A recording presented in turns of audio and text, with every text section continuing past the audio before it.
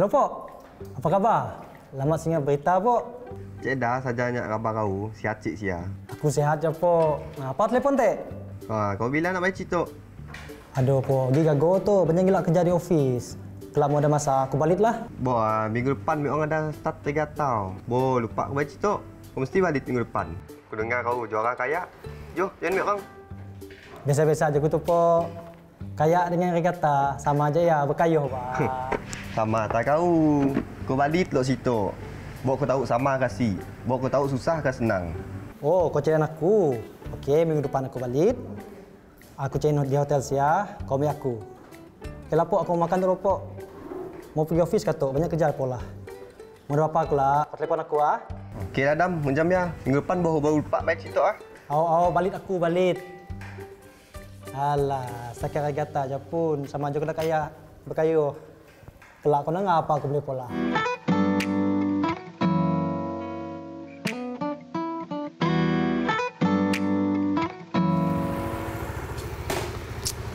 Tu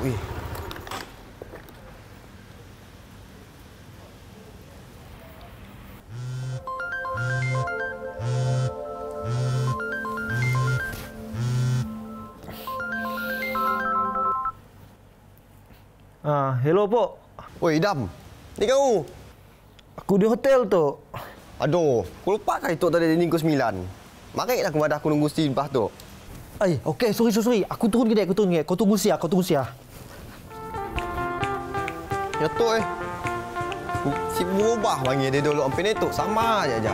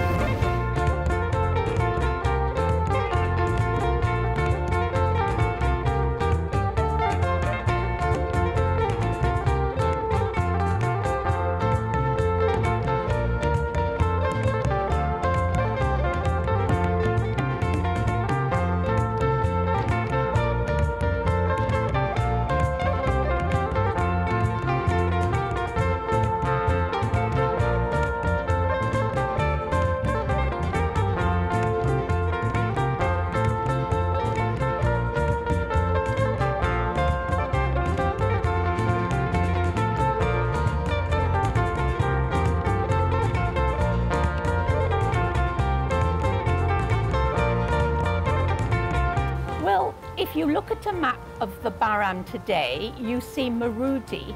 Miri didn't exist as a city then. You've got Marudi as a meeting point because the rivers from the Tuto, the Tinja and the Baram converge a little bit above Marudi. Very close by was Brunei. Marudi was seceded from Brunei in 1883. And there were overland routes to Brunei.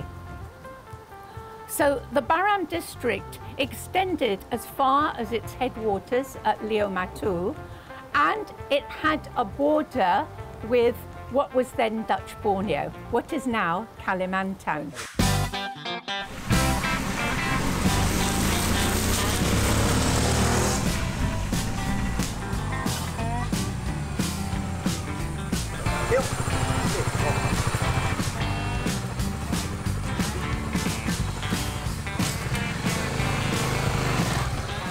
Okey, semua hari mendong. Lepas tu kita turun training, air besar, baik-baik semua main di sungai.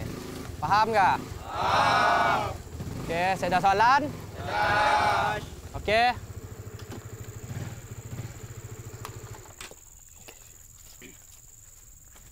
Sorry, Coach.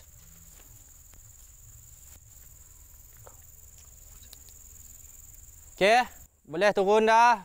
Training angkat perahu. Satu pesan, baik-baik, main di sungai. Okey, semua boleh turun lah. Cik, ada apa-apa soalan? Tidak. Okey, boleh pergi.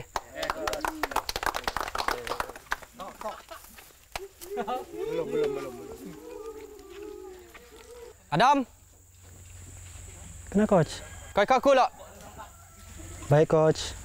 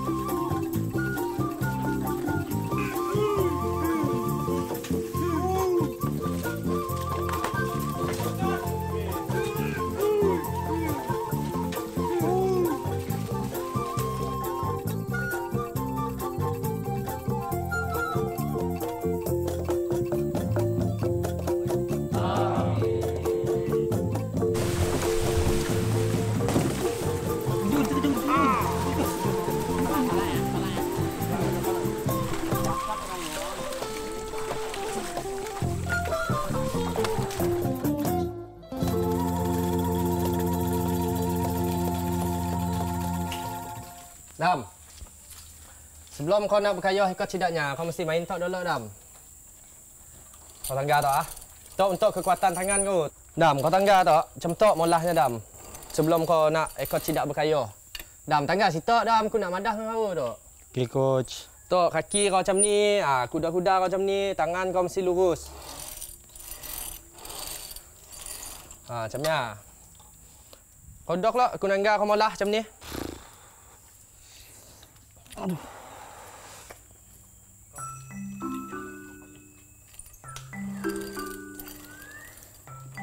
Salah kaki kau lah. Tok ke belakang.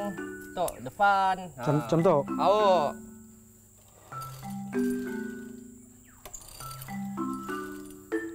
Ni ada orang berkayuh macam ni, Adam. Tok mesti lurus. Bok ada kekuatannya. Aduh, macam ni kau nak berkayuh macam tu. Macam tu. Tok lurus ya.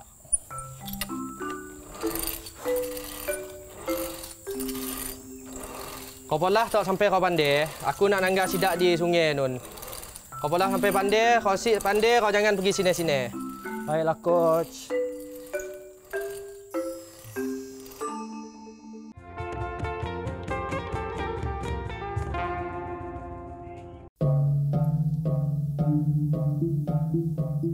It's interesting. People think that the 1899 regatta in Marudi, which is called the mother of all regattas, was the first regatta.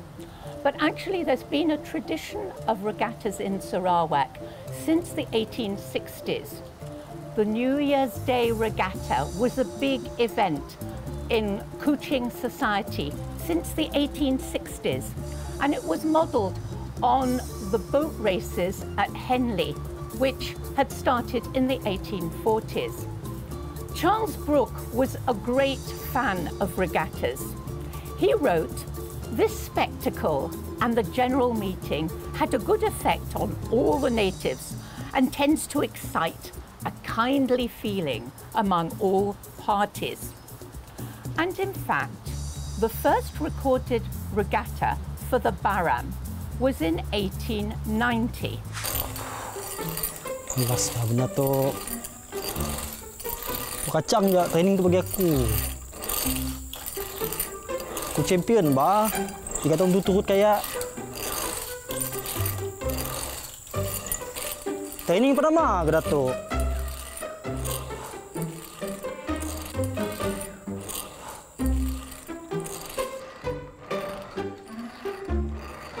Pertama training tu.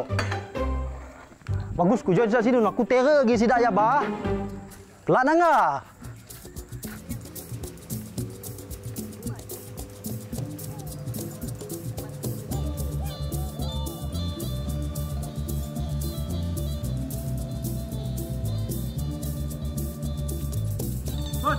Coach! Kau nak ke sini, Ram? Aku mau join sidaknya, Coach. Kacang gila training sinun. Jadi kau ngang aku. Jadi kau nak apa? Aku nak join sidak. Aku terror ke sidaknya, Coach. Kau benar-benar terror? Oh, Coach. Okey, kau ikutlah sidak. Okey, terima kasih, Coach. Amin!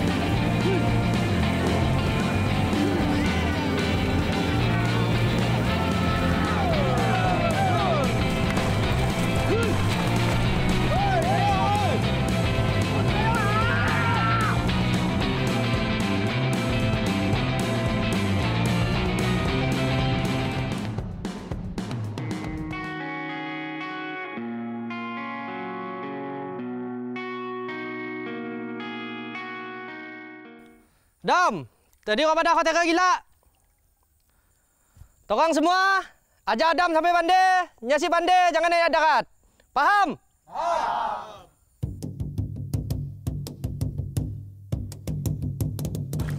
Okey, tarik lepas. Tarik lepas, jangan diangkat. Tarik lepas. Okey. Jangan dibuka pintu. Tarik satu. Tarikkan badan. Satu. Jangan pusing. Buka yang A. Buka posisi tangan A. Takut ada air dari belakang. Ya, bos. Pandai. Okey, teruskan. Cuba tarik 5 kali. Okey.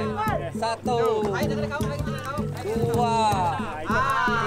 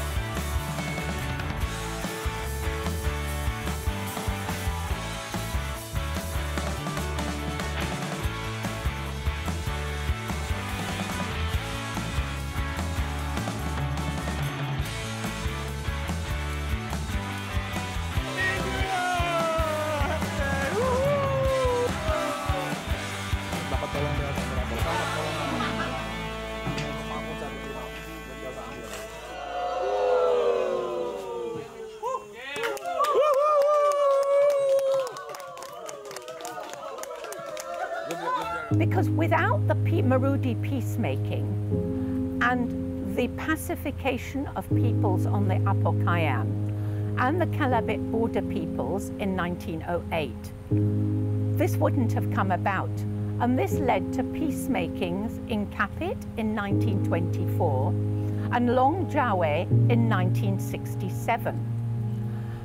And peacemaking laid the foundations for the Brooke State and the Sarawak State, what it is today.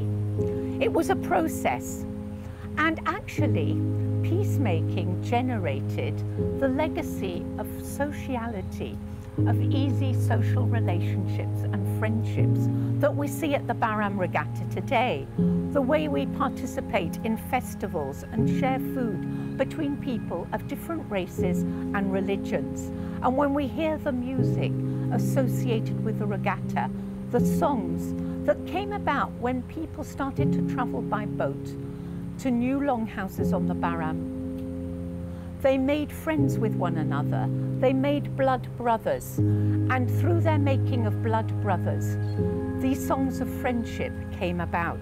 And peacemaking, we have to remember, was based on the adat, the customary law that has become codified as a basis for dispute resolution today in Sarawak. We have great respect for our adat that binds us together and keeps longhouses going and makes communities healthy.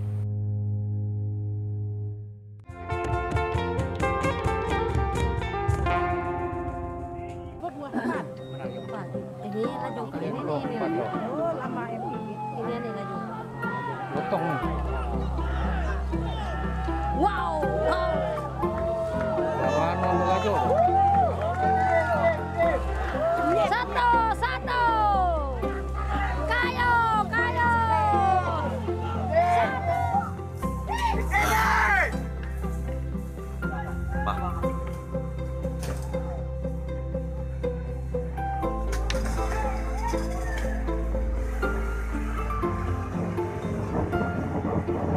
The regatta has its own adat, and it's a show of unity. It's an example how people can work really hard for over a year to prepare and bring the event together.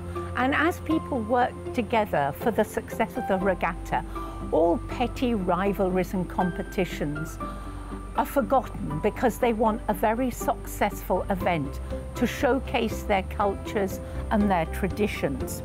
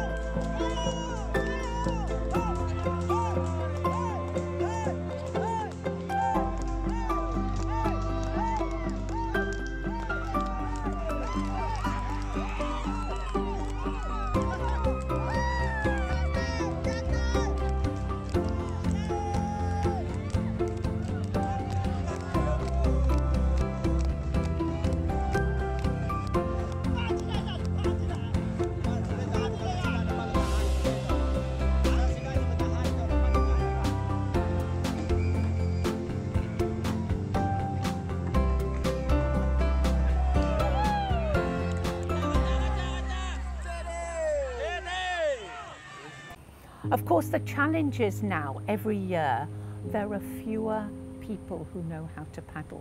There are fewer people who know how to manage the boats. And the regatta is evolving and changing to a different kind of event. It's a challenge to look for sponsorship. But the traditions of the regatta should continue.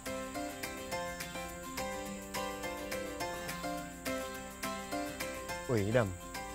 Kau parkir sini hari tadi. Saya dah. Aku rasa aku dah jatuh cinta dengan regatta kita tu. Best nak pada aku. Betul, Cik? Best. Yang ajar aku reti berpasukan, kerjasama, tambah gitu warisan kita. So, apa plan lepas tu?